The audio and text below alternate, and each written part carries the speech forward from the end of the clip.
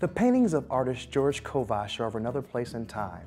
Still, whatever Kovach chooses to paint, his landscapes seem so real, the viewers may feel as if they could step right into the scene.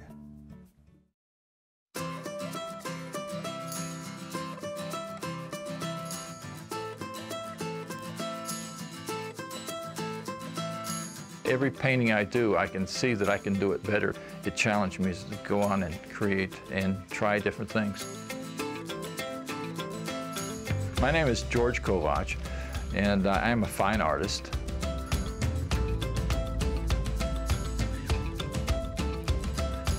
I do every kind of conceivable art there is. I do Santa Clauses, I do nostalgia, I do a lot of landscapes. I do everything I'm challenged with. I've always enjoyed art as a kid. I like to draw and paint and that. I just was fortunate where I live in Texas that art was selling, and so I stepped out of my job as a law enforcement and started painting full-time back in 1972. So it's been a long career, and I've got quite a large body of work out there. My landscapes, you don't have to please anybody but yourself. That's what I like about landscapes. And a tree is a tree, you know. So I kind of balance my life with painting for myself, which is landscapes, and then painting other things, commissions for other people. In Texas, I do a lot of Texas Hill Country paintings. That takes care of that side of me. Up here, I do a lot of nostalgic things, and I enjoy that immensely too, because it's such a diversion from just plain landscapes, and I can build on houses and scenes like that.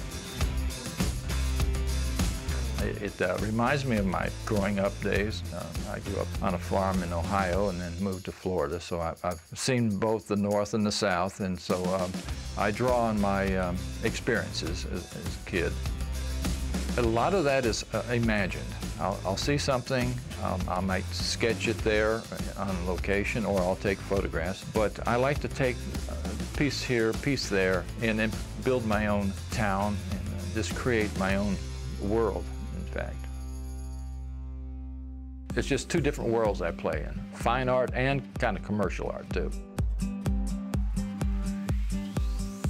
The painting is titled Treasured Times, and it is a compilation of different scenes that I've seen.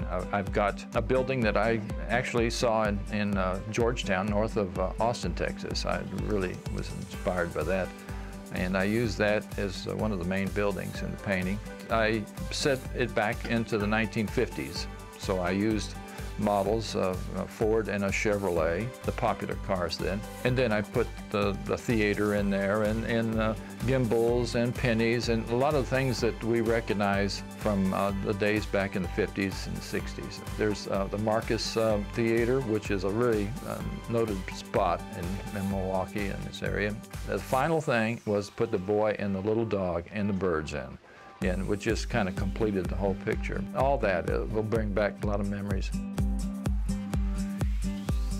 I start with small little thumbnail sketches, and then normally I'll just take a canvas and I'll just start right off the bat. I'll draw it in. If it's a building, I usually draw that in first. On my landscapes, it's a little different situation. I just go directly with brush and paint and start painting. But when you do detail, you want to be correct, so I use photographs, and I just use all the tools that I muster up to get these things into the right perspective and such.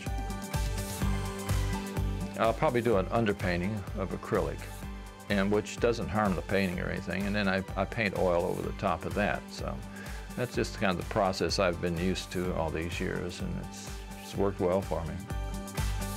If you get up close, it looks like Impressionism, but I like to make it look as real as possible, but yet still I'm not too crazy about making it look like a photograph.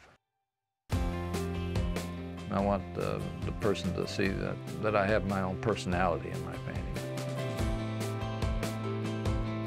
I wish they could get that warm feeling like back in the 50s and the 60s, how times are a little bit slower then, and get a nice feeling. That shouldn't be your main goal, is to sell your work. You should be painting to satisfy your creativity. I just paint for myself, and if I satisfy myself, then that's fine with me.